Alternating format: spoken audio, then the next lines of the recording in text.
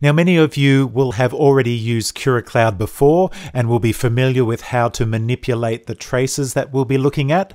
But for those of you who are not as familiar with the platform, I've made this video just to show you some tips and tricks for how to zoom in, zoom out, how to measure the traces that you'll be getting and so on. So if you already know how to do that and are comfortable with the platform, then by all means just skip this video. But if you're looking for some tips because you're having trouble working with the LabChart window and the traces that you're getting, then just follow along and we'll hopefully give you some tips as to how to use this system here. So what we have here, first of all, is the LabChart window, and this is the window in which the data that has been captured from your tissue will be shown. This is some example data from the nerve prac, but it can be just as easily cardiac muscle, ECG, skeletal muscle, and so on. So if you have a look at this window, this is what we'll be looking at in this video here. Now there's several channels that can be displayed. Here we've got two channels. The upper channel, the red channel, is showing the response from the nerve. The lower channel is showing an indication as to when the stimulus was applied to the nerve in this particular example, but you can have any number of channels depending on what we need for a particular prac. And so that's what we're seeing on the screen. And now there's several controls around this window, and so we'll be going through what each of those help us do now. If the data being shown in a given channel is too small, as shown here, you can use these controls at the top of each of the channels in order to zoom in or zoom out, depending on what you need. The controls on the side of the data channels are for increasing or decreasing the vertical axis, and the controls in the time channel are for controlling the horizontal axis. Sometimes when you make a recording, the trace that you make will appear off the screen, and so you end up with just what looks like a blank screen. In order to fix that and help find the data, if you click on the Auto Scale button, then the data will be resized and will appear in your screen. And so that's an easy way to find the data if you can't see anything sitting on the screen and you're expecting something to be there. I'll often use the Auto Scale button, and because the Auto Scale button uses the full vertical range, sometimes the trace that results is a little bit big, so I'll then zoom out by one click in order to make it a nice usable size. Now another example like this is when one component of your data is very big and another component of your data which you may be interested in is very small.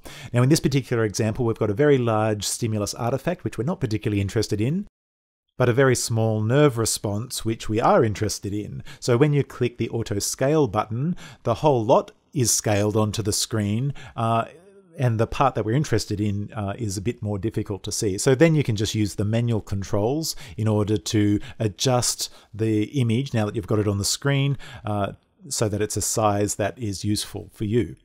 Now also, in addition to adjusting the size of the response by clicking the plus and the minus button, you can also mouse over that vertical scale and your cursor will turn into a hand, and you can left click on that scale and be able to drag it up and down. So you can reposition the data within that window by using that left click. Now one of the most important controls that you'll be using a lot in Kuracloud is using the marker. The marker is this little white M inside a black box, which is shown in the top left-hand corner of the screen. Now, if you have a look at this trace, you can see that the stimulus was applied at about 1 millisecond after the start of the trace. So it's not applied at 0. The stimulus is actually applied sometime after 0, in our case 1 millisecond. When we place a selection point on the graph, we're measuring from 0 to the selection point. And so in this case, if we're interested, how long does it take for action potentials to get from the stimulating electrode down to the recording electrode, we want to know how long it takes between the stimulus and the response, not from 0 to the response. So in this case, we place the marker where we're trying to measure from, so in this case from the stimulus, and then when we put the pointer at the response, we're measuring from the marker to the response, not from 0 to the response, which is what we're after. So I hope that makes sense. And similarly for the vertical axis, you can see that the baseline, which is usually where we're interested in measuring from, isn't exactly on 0, and you'll find that that's often the case. And so we're trying to measure from the baseline wherever it appears to some other point on the trace. So basically the take-home message is always use the marker when making measurements on this LabChart data. Sometimes if you're measuring a big data set or a very long trace, the marker won't appear in its little box in the top left-hand corner of the screen, and you won't see it on the actual visible screen, so it'll be somewhere along the trace. If you just left-click on the box in the top left-hand corner, the marker will return to its box, and then you can just grab it to use wherever you are at that time.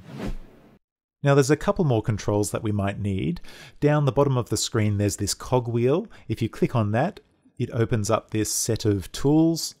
Now the one you'll be using most often is this solo button. When you take a lot of traces all at once, you'll see that those traces get superimposed over the top of each other, and sometimes, particularly if you've taken a lot of them, that can get a little bit busy and it's a little bit difficult to see what you're after. And so the solo button removes all the other traces and just the active screen is being shown. So to demonstrate, let's go to page 4. So now page 4 is being displayed. If we press on the cogwheel and click the solo button, see how all the other traces, all the other pages are now hidden, and it's only the active page which is being shown. Now the next tool that you'll be using a lot is adding a comment. Now I won't actually be going into too much detail about that in this video because you'll see me using it a lot in each of the videos for the experiments. But just for the sake of completion and for anyone who maybe missed the details of how I'm doing it or what I'm doing, let me just quickly show you. You can see the comments box here down below. Now sometimes if the cogwheel is opened, that will be covering the comments box. So if you can't see the comments box and you can just see these buttons down here, then just click the cogwheel again and they disappear, and now you can see the comments box. So let's have a look at an example. In this case, we've got page 1 and I performed that stimulus at 1 volt. So I want to make a comment 1 volt so I can remember that for the future. So if I type 1 volt down in this comments box, I then need to use a selection point in order to add a comment. So I click on this select point button. I then move the selection point to wherever I want the comment, and then click the add button. The selection point then turns grey, and you can see down the bottom here that there is a little 1 volt written at the base of that pointer. That's it for this video. These are the most often used tools in the Kuracloud-based practicals, and so hopefully this video has shown you where to find those tools and also given you some tips and tricks on how to use them.